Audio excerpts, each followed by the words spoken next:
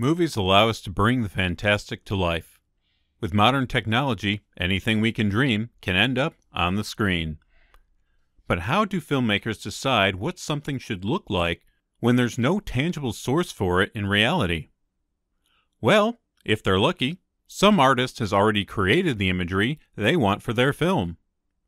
Taking inspiration, or just plain taking, they recreate those images using movie magic.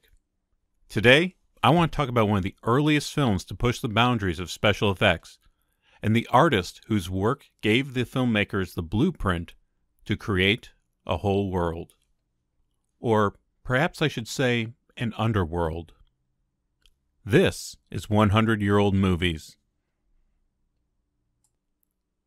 L'Inferno is a 1911 Italian film adaptation of the first part or cantile of Dante Alighieri's epic narrative poem, The Divine Comedy. It's often referred to simply as Dante's Inferno. The film has 3 credited directors.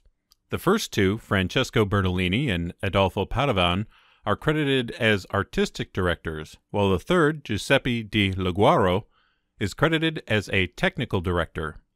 Of the 3, Giuseppe Di Liguoro seems to be the professional filmmaker, with 91 credits on IMDb, compared to the handful of works by Bertolini and Padovan. There was next to no information on these men that I was able to find. Di Liguoro, it's safe to say, was a pioneer Italian film director. His 2 sons also worked in the film industry. I found one source saying that Padovan was a literary and philosophy scholar, and nothing on Bertolini. What I think, and this is speculation on my part, is that Bertolini and Padovan had other careers, and their reasons for making this had everything to do with adapting classic literature and little or nothing to do with becoming filmmakers. When it comes to special effects, the best part of the movie, I believe that's all the work of Di Liguoro. The film was produced by Milano Films and became an international success. In the United States alone, it grossed over $2 million, which would be something over $64 million today. It tells the story of Dante, who's led by the poet Virgil through the 9 circles of hell and shown how the various damned are eternally punished for their sins. He sees the unbaptized in limbo, who just sort of hang around in a field with nothing to do. He meets an adulterous couple who gave in to lust.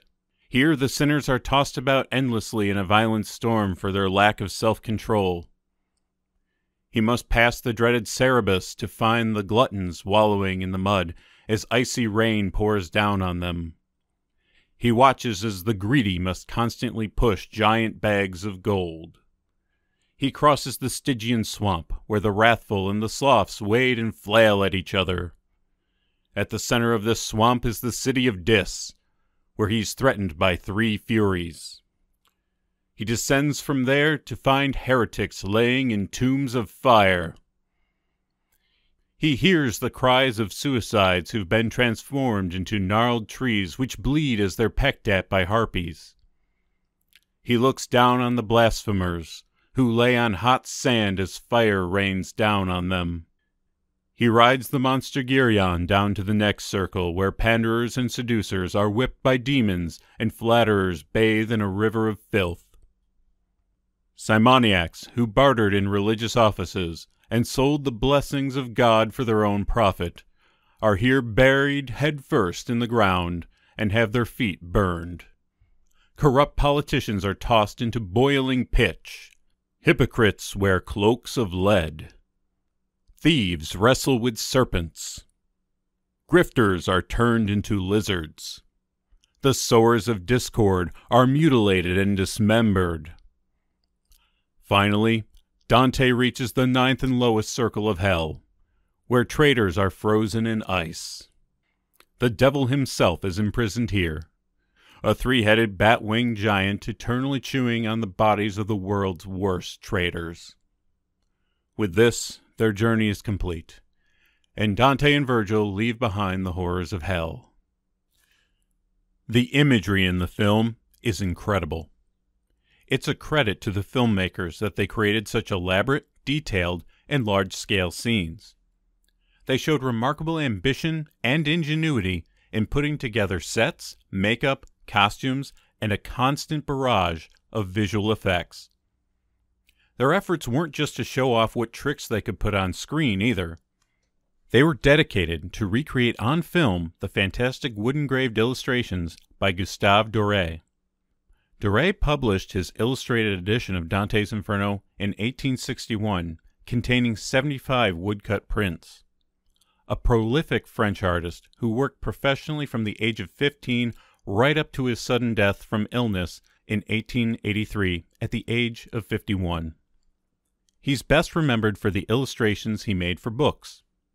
Along with Dante's The Divine Comedy, he did illustrations for Cervantes' Don Quixote, Coleridge's The Rime of the Ancient Mariner,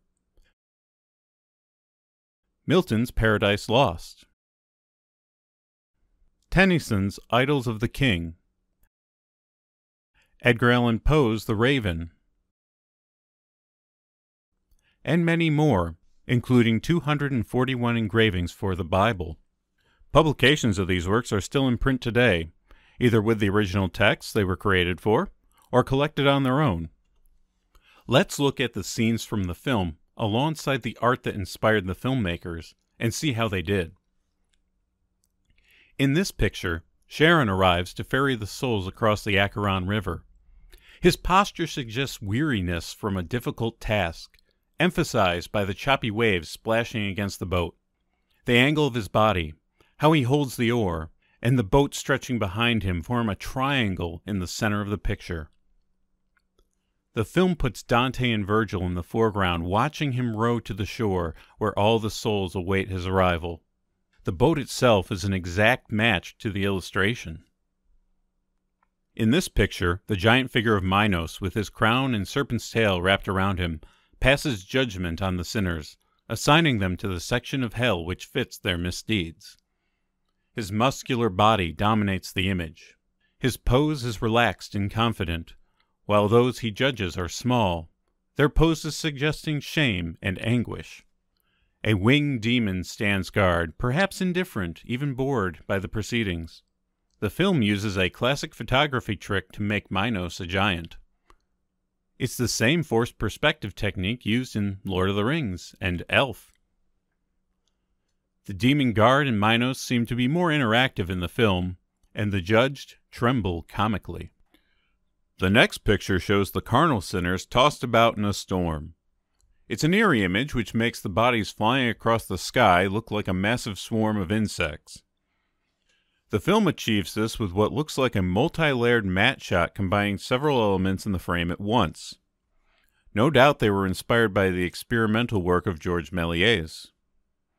This is incredibly ambitious, and among the most impressive special effects in the film. Cerberus guarding the gluttons is recreated for the film using a puppet, which is an excellent match to the original art. While the illustration of Dante and Virgil walking among the bodies of gluttons is eerie, I think the film depiction is far more horrific. The writhing mass of so many bodies in the rain suggests worms slithering over each other in the mud. It's all the more unnerving that real people are performing this. The greedy pushing their giant bags of gold reminds the viewer of the Greek myth of Sisyphus, rolling his boulder up a hill just to have it fall back over and over again for eternity. The film captures the futility of their efforts, but their attitude is more of an insane, compulsive frenzy compared to the picture's suggestion of a slow and painful struggle without end. In what, to me, is one of the most disturbing pictures, Dante and Virgil take a boat over swampy water in which the sloths and wrathful are submerged. The idea of pushing a boat over water filled with human bodies is apocalyptic. The zombie novel World War Z by Max Brooks describes a scene like this. The film is just as bleak, with the ferryman poking at the bodies with his oar. The image of the heretics in their fiery tombs is strikingly gothic. The lighting effect here is excellent. The corpse, which looks sculpted from stone, standing bolt upright in his pit, lit from below and casting a long tombstone-like shadow behind him. In both the film and the illustrations, the pits appear as open graves.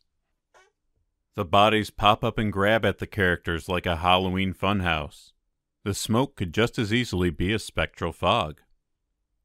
The Suicide Forest picture is something akin to a dark version of Alice in Wonderland. The film, unfortunately, doesn't pull off the human-formed trees, but the harpies do add a bit of unsettling weirdness to the creatures inhabiting hell. Adding again to the fantastic and mythological aspects of Dante's Hell is the ride on the monster Gyrion. The stuffed animal with the dolls on its back in the film is, well, the Sowers of Discord is a gruesome image, prominently featuring a decapitated man holding his own head up like a hunter's trophy. While others crawl on the ground and cower in the shadows, he stands tall and in full light. This spectacle is pulled off impressively in the film, with two men against a black backdrop. One man wears a black hood that hides his head, and holds on to the head of another man wearing a black bodysuit up to his neck. One of the simpler tricks, born of stage theater, but I do enjoy it. Finally, we reach the 9th circle. Doré's illustrations are the stuff of true nightmares. A pile of icy bodies on the left, a man frozen face down on the right. In the center, Dante and Virgil inspect a man encased in ice up to his shoulders. And behind them are countless other trapped figures, stretching on forever into the darkness. The filmmakers recreate this ice garden of the damned, with heads sticking out of a frozen lake.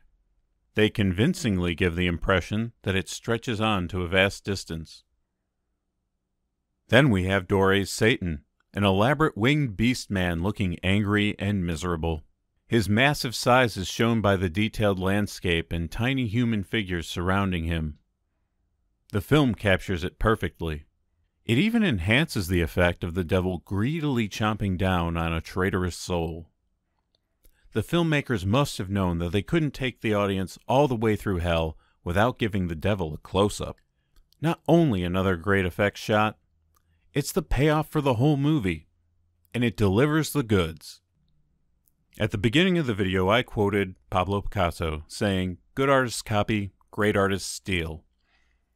How I interpret that is to say, it's one thing for an artist to look at a landscape and copy what they see. It's another for an artist to capture in their art the essence or feeling of that landscape so well that someone who's never been there can look at it and have an emotional reaction from the artwork. Art, of course, inspires other art. Dante Alighieri's writing inspired Gustave Doré's illustrations, which inspired the makers of this film. They took what was in Doré's work and recreated the essence of it on film. Were they master artists, master thieves, or both? I'm Movie Cyclops. Thanks for watching.